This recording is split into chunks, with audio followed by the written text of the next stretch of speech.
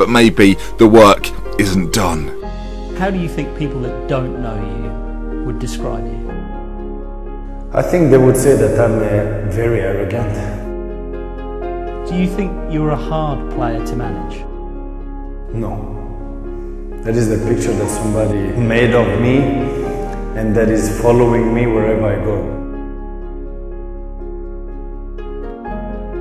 When I'm looking back and thinking where I came from, who would thought that the guy from Rosengård will do these kind of things?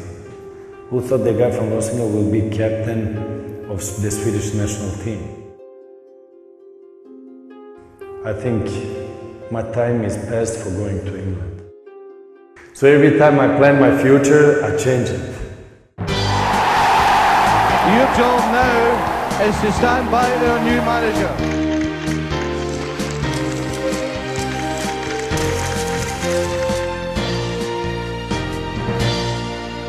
Hello there, viewers. Welcome back to another episode of Manchester United, The Save. That's not the official title of The Save. But here we are then, back again, episode 3.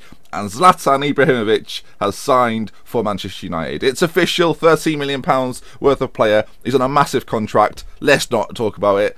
Rooney out, Zlatan in, and so far things have been going very well. Since his arrival at the club, 6 goals in 3 games, 2 in Europe, 4 in the league. He is on fire. His average rating so far is a 9.1, folks. I mean, it's a great signing. The team shape has changed based on the fact we've now signed Zlatan. Morata still injured, so we'll focus on him when he comes around. But so far, this is what we're working with. Things have changed quite a lot. The back line remains relatively the same, but the midfield is slightly different now. No Schneiderlin today, and it's kind of forced my hand a little bit. We're now playing a slightly more progressive attacking unit, and when you've got someone like Zlatan Ibrahimovic, get people around him, get pace out wide, get him down the wings, get someone in behind him to work together, but at the same time, give him enough space to do what Zlatan does, which is score goals, create magic moments, and give us memories to treasure forever. So I've got Herrera and Schweinsteiger playing in the middle there, just sort of sitting there, doing as they do. Herrera's got the license to push forward a little bit. Massa just in front. Aturbe and Memphis doing their things on the wing, with Zlatan as the central forward, or the centre forward, the complete forward. You know, he's a complete man, let's face it. In terms of other parts of the squad, as you can see here, quite a few injuries. Rojo suspended for this one.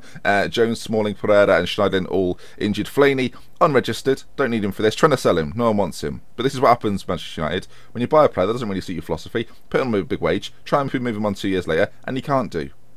In 2 years, by the way, this will be a real life thing, and you'll all go, Ben said that. So yeah, Fellaini we're trying to get rid of, but we haven't got rid of. We've brought no one else in. I also forgot to mention in the whole of last episode, because he's just so not relevant to anything I ever do, Ashley Young was sold for 15 million. You might be thinking where he is. No one questioned it. No one said, where's Ashley Young? He's gone. Monaco, 15. Lovely. Thank you, Monaco. Enjoy that in 2 years' time when he's not working out. So we're playing Sporting today. If you take a look at the fixtures we've had so far, we beat them 5-2 in the first leg. Since that defeat at Everton, a 4-1 victory against Newcastle United. Zlatan got a hat-trick in that one, and a 4-0 against West Brom, as I mentioned, the 5-2 against Sporting. They got 2 away goals, so we're going to have to be careful with that today. But with a 3-goal advantage going into this one, things are looking rather promising. I just want to mention before we get into the game, we also changed a few of the team instructions. Lots of people seem to ask about it, so I might as well tell you. We're playing a little bit wider than before, more discipline, sticking to positions, letting the flair players do what they need to do, but at the same time keeping enough of a shape that we don't get disconjointed. I felt like that was a big problem in that game against Everton, and since then we've managed to fix it. The build-up and the attack, I'm touching nothing. I know you might think, have a go, but so far it seems to be working out. If at some point I feel like there's areas we can penetrate in, then I will look to rectify that in due course. Anyway, into today's game, team talk's gone well, Sporting the opposition away from home. After this, if we get through, of course, we'll do the group stage draw, so lots to look forward to. If you're enjoying it so far, do leave a like on the video. Let's aim for, 500. Yeah, go on, let's do it, come on. Thank you, I love you. So then, the game has kicked off. You didn't need my update for that, really, did you? I'm here as a commentator, though, really, so I feel like I have to fill you in on anything that happens. Aturbe, ball in. Memphis gets up. Oh, hits the bar. Good first chance for us. In fact, let's pull up the match stats. Oh, corner kick. Sporting's way. Shot in. Carrillo now. On the edge of the box, plays it to his left-hand side. Adrian, João Mario. Oh, McNair makes a good tackle, but they're still on the ball. Jefferson, and maybe cleared now. Massa towards Ibra, but Naldo, not the Naldo, I don't think it is, with a good interception. When I say the Naldo, I mean he could still be called Naldo. I just mean the one that's not playing in the Bundesliga. Oh, a chance. The ball's been played through. Gutierrez onto it like a flash, and he hits the bar. So both teams now hit the woodwork. relatively even. I mean, that 3-goal cushion is very useful indeed. But if they get 1 goal, we have to be a little bit wary of it. Throw in, deep in their half, back to Schweinsteiger. Shaw, back on it. Memphis, into the middle. Oh, Darmian was at the back post. Iturbe, Zlatan from close range. And there it is. An instant impact. I've been telling you how good he is. There he is again. Zlatan Ibrahimovic. I might make that a thing. I'm a fan.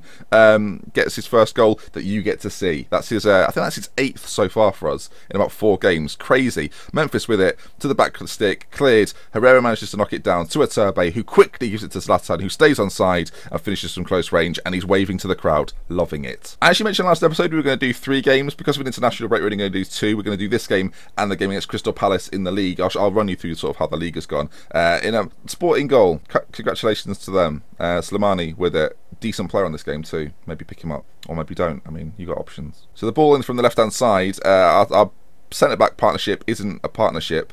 Not our first choice partnership by any means. I don't think Rocco and McNair are what we were hoping for at the start of the season. I mean, Rocco, obviously. We were hoping Rocco was here, but Paddy McNair, not quite at the standard we need for the Champions League. They're coming forward again. Jefferson, left side, Gutierrez, tried to cut it across, and well defended this time. I take it all back. Mata, ball in. Zlatan, oh, I thought he was going to head it in, and Sporting managed to get it away, but only as far as Luke Shaw, who puts it straight back in. Iturbe, what? Perfectly slide. Oh, apparently it was a perfectly timed slide tackle, but you never know. You've seen them given. They're coming forward. They've hit the post. Bloody hell. Free kick. Mata puts it in. Cleared again. And do you know what? We look a little bit exposed here. If they play this right, they could be in with a chance on goal. Then again, win it back, and we could spring a counter attack. Carrillo on this right side makes his way into the area. He's got men in the middle. Can he pick one out? Oh, David De Gea makes a fantastic save. You might as well keep it. Oh, and another save. And off you incompetent buffoon. After he made 2 world-class saves. Oh, okay. I'm not worried. We've still got a 2-goal cushion. Carlos Mane, though, slides it across with his leg. De Gea saves it. He's on the floor. I'm still watching him, not sure what he's doing. Curious. Okay, so we're now losing, which I'm not. I should arguably be more concerned about, but actually, I'm not. And in fact, we're going to switch it out of counter and pop it into standard, because I think that's what we need. A more standard performance, mate. You know what I mean? That wasn't an accent. No, that definitely wasn't an accent. No, that was just raw emotion. Emotion came out. That's what it was. That's all it was. That's like I'm being sick, innit? I'll tell you what, if they get another goal, I am worried. Schweinsteiger heads clear. Oh, and Memphis, maybe a chance to bring it away. He does have Zlatan in the middle. Zlatan in a bit of space as well. If Memphis could find him, that'd be quite the ball. He does do. Zlatan hits the bar. He was offside. Zlatan can be offside. I don't think so. I don't want people to think, oh, you love Zlatan more than the other players. That's not true. Okay, that's just not true. What a great guy. Iturbe up to Zlatan. Tackled by Naldo. We won't be happy about that. We will not be happy about that. And actually, from that, Sporting come forward. Aquilani's on the pitch. I thought Aquilani had retired. Just not because of injury, just because of embarrassment about the Liverpool career he had. I say career, I mean... Moussa Dembele is going to come on for Juan Mata, and he's going to prove you all wrong. Ignore his morale. Ignore that. Okay, time is winding down. Admittedly, we might suffer a defeat here, but, and this is the important thing, the aggregate goal difference is what matters. So they're coming forward again. Jefferson to Carlos Mane. Oh my! Oh, whoa!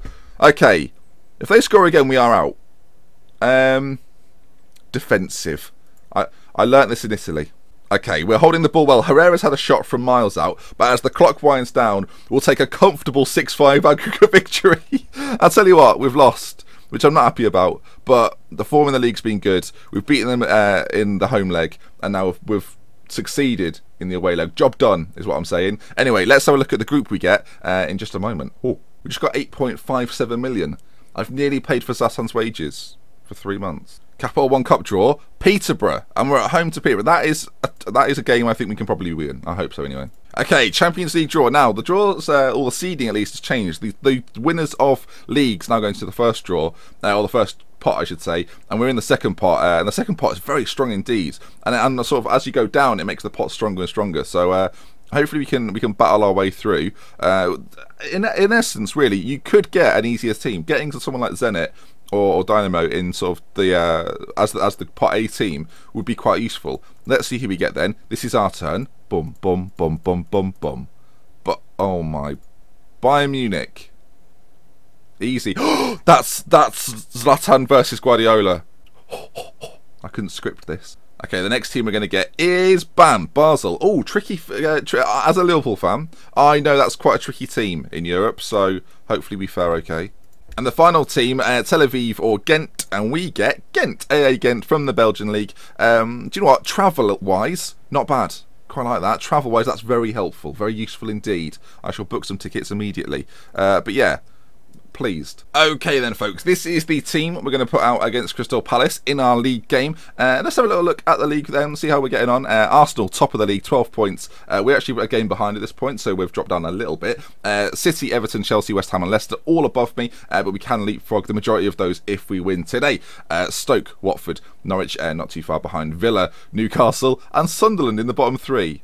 That is peculiar. I mean, yes, that's literally what it is. Only one change from the team that played Sporting. Marcus Rojo has come in for Paddy McNair, and hopefully we can get a good result. Crystal Palace, the team we're playing against. Let's see how we get on. Apparently, Crystal Palace's task has not been made easier by the absence of Connor Wickham. I argue it has been made easier because they don't have to pick him. They're playing Shamak against me, and Bolassi's on the bench. Yeah, I'm fine with it. Right, we're going to start in standard. Why not? Okay, so early stages. Let's see who has the first shot. It was us. We had two. You don't win anything for that. You don't get anything for that at all. This is the story of how a Swedish outsider rose from poverty to become a football genius. Well, I didn't know the guy from ABBA was a footballer. Right, big clearance up towards Ibra, but Scott Dan made an interception. Zlatan versus Scott Dan, a meeting of minds. Okay, first sort of good spell of possession for us. Memphis is on it. He's got Shaw making the overlapping run. Memphis cuts inside and shoots wide. I do feel like that is something we might see a lot. Not just in-game, but outside of the game. Right, another chance potentially to get it to Zlatan so we can hold it up. In actual fact, Memphis made a darting run and now it's into Zlatan. Not too many options though, so I'm not sure what he thinks he's going to do. He just has a shot. He just thinks, do you know what, I'll shoot from here. This is the best option. Let's bring the league table up on the other side just so we can keep a track of it. Oh, ball into the middle. Oh, and Zlatan heads it in. Yes! Yes, my boy. I'm treating this like the Bible. So Mata with a free kick. Chip lofts it in there. Beautiful lofting ball. And Zlatan on his head.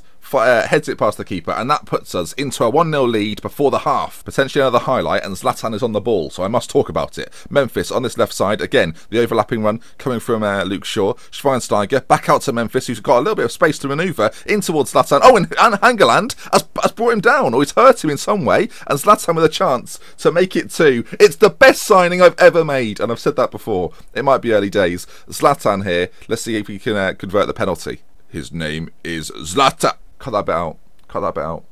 That didn't happen. Alright, so 1-0 as we get ever closer to half-time. A brief highlight here. Schweinsteiger shot at goal. Wide. Really, aside from the goal, there's been... You didn't cut it out. So at half-time, things are going well. 1-0 lead. Could be 2. Wouldn't like to say how. But yeah, we go into the second half with high spirits. Let's get out there. Can't believe he missed a penalty. Genuinely can't believe he's missed a penalty. Okay, there actually aren't that many highlights. Oh, Zlatan has picked up a knock. Do we take him off? Yes, we do. 50%. He must withdraw. Marshall can come on though, which would be nice. And Moussa Dembele is going to come on again, this time for Ander Herrera. Hopefully, both of them make some sort of impact. Positive impact. Make some sort of positive impact. I'm immediately more nervous than I should be. Do you know what? 1-0 away at Crystal Palace. Alan Pardew has got these boys well drilled. I'll do anything to get a victory here. Not anything. I'll do numerous things, not necessarily anything. And as I say all this, the clock winds down. There's about a minute left on it or so. Maybe a second goal for us. Marshall, forward to Mata. Marshall now fresh legs. Dembele equally fresh, and he's been tackled from behind by Scott Dan. Apparently it was a clean tackle, good tackle. Oh, and Dan's got it again, and potentially a late Crystal Palace sting is going to. Oh my God, I was joking. Zaha into the box maybe, shot from distance, well wide. The former Manchester United man not doing what you would expect from a player of such quality. With 20 seconds left on the clock, David De Gea takes a free kick, or a free kick, a goal kick. I mean, it is free. He didn't have to pay for it. He does get that kick for free because it was kicked out, but it's not described as a free kick. It's a goal kick. They came forward again.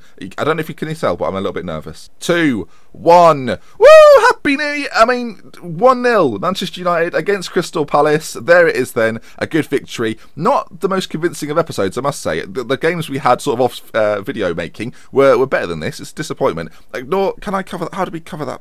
Zlatan with the winning goal, the most important goal, and that's what matters. That's what matters.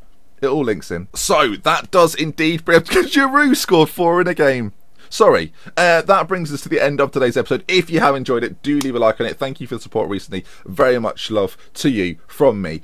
So we love with care from me, Dr. Benji. Until next time, stay humble, stay handsome, and I'll see you again. Goodbye.